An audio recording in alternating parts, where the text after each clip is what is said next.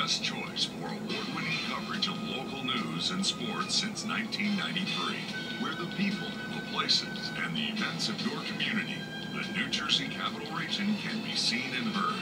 WZBN TV News. Hometown news that matters most to you.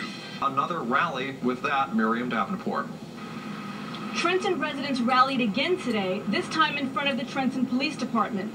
Police say they're just doing their job, but Trenton residents want to know why that involves a blatant disrespect for African American lives.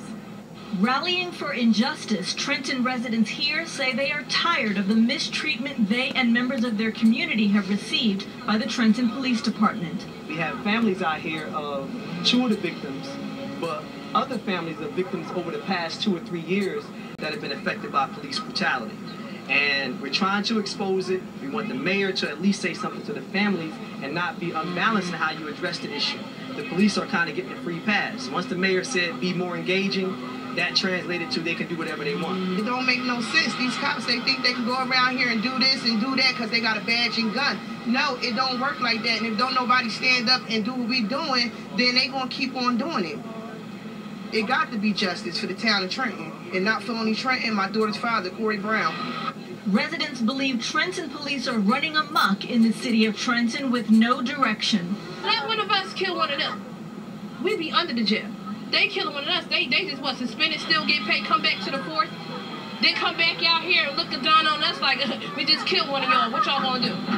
Faith Carter says the story the cops are giving as to what happened to her husband when he was recently shot by police is fabricated. She said they planted the gun on him and she's going to prove it. My husband was just walking away from the cops and the cops started shooting at him. And he got shot down. Once he got shot down, he fell against the wall. They beat him up. Why? I don't understand why is this going on. Like, they just think they can do whatever they have to do to people or whatever they want to do to people. It's irrelevant. I mean, like, I don't care about his past, whatever he had. The cop was well known that didn't like my husband.